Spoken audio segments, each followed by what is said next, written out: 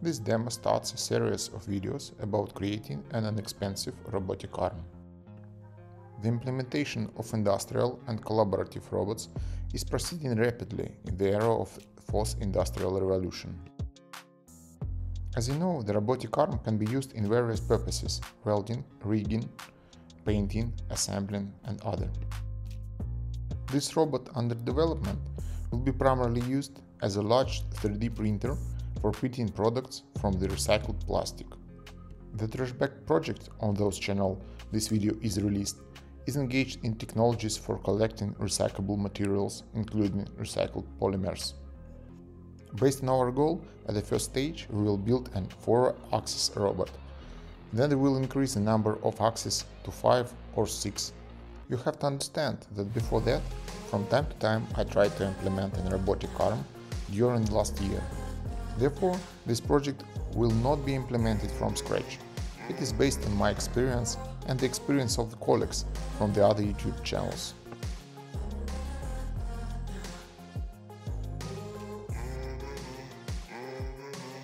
At the first stage, we will work on the joints of the robot. These are the mini joints that were built before. With their help, I worked out various technical solutions. Here are the conclusions I've got and the technical solutions I'm using in this project. Each of the joints will be universal.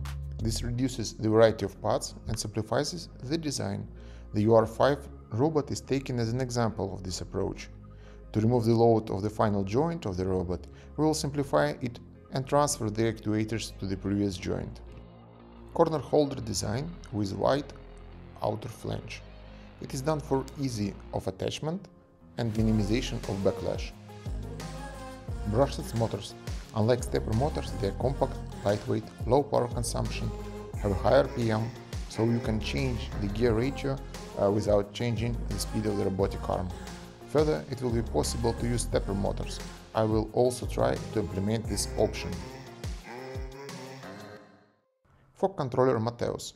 This is similar to Mini controller but more advanced.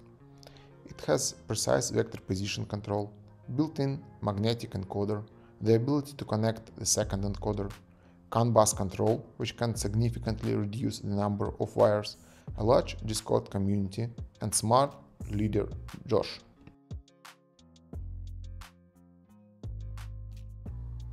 Double cycloidal gear. It is compact with a large gear ratio, easy to manufacture. For now I will use the gear ratio of 1:24, but it can be easily changed without increasing the size of the joint itself. Self-made cross-roller bearing. I tried using large industrial bearing, but they have two drawbacks: weight and price. This bearing is cheap, it has zero backlash, it straightens the structure, especially lateral loads. Absolute position encoder. If you need high precision of robotic arm movement, you need to understand its joint's absolute position at a given time. It can be done by constantly multiplying the gear ratio by the rotation of the motor. However, this approach has two significant disadvantages. You do not know the position of the joint at the moment the robot is turned on, and if it skips steps, you will have wrong values. The disadvantages of using the absolute encoder is that the joint can only rotate for 270 degrees.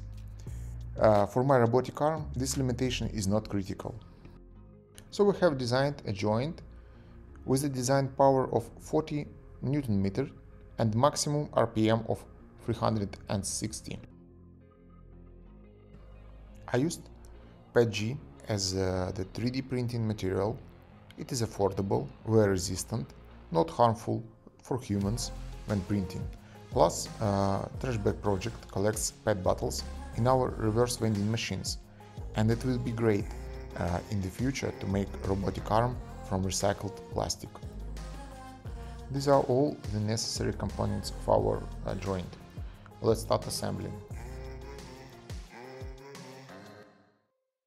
I tried as rollers both 3D printed rollers and rollers from bearings. After testing, I preferred the second option because of their higher accuracy, better glide, However, each steel roller weighs 3 times more than a plastic one. It will add extra 40 grams to the joint. The total weight of the joint is 750 grams. It is more than the previous version. With that, let me end the first video. The next video is dedicated to testing the joint and then assembling the robot arm. If you like my video, subscribe to my channel, leave the opinion in the comments, put like.